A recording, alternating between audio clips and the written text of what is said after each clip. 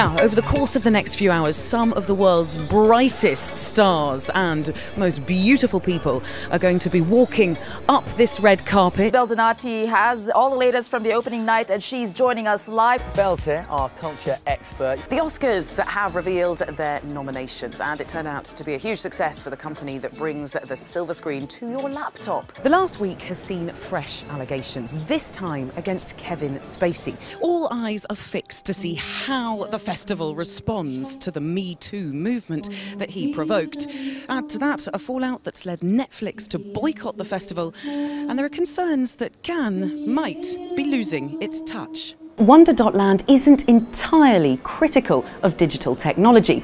In fact, it says it can do some pretty amazing things.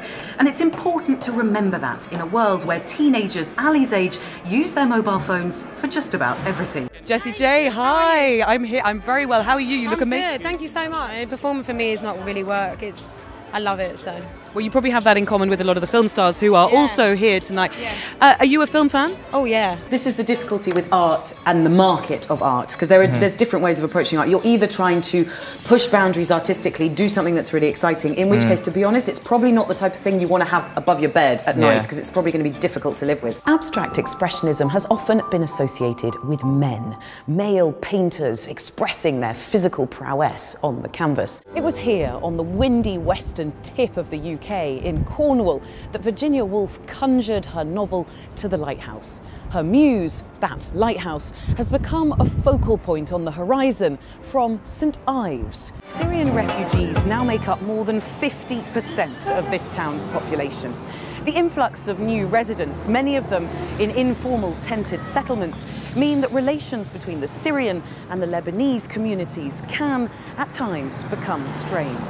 This is the festival marketplace, and here at the International Pavilion, it's all about having a presence, something the Saudis and the Palestinians now have for the first time. This was the sarcophagus found in Alexandria, and we asked you what you thought might be inside it, and we had quite a few results here. The carpet may be red, but this festival is not about walking it. It's about film, not the cinema of tomorrow, but the cinema of yesterday and its reinterpretation. In that way, it's a little bit more like an art exhibition than a commercial film festival. The screening programmes during the week here is heavily curated. When you start looking through the festival lineup, you realise there's an awful lot of men's names on the pages here. In fact, in the official competition, only 3 of the films out of the 21 there are directed by women. It was always going to be a political Palme d'Or this year, with a female-led jury and the issue of gender parity filling the air here. But in the end, Cate Blanchett's team seems to have made a point of avoiding playing politics. There's no doubt that technology has influenced art, but what some of the works in this exhibition question is who's in control of that relationship. Is it the artist or is it the machine? We're going to leave you with a no comment from another big awards ceremony overnight, the Grammys in Los Angeles, which is just finishing up, and some of the more attention-grabbing outfits from the red carpet there.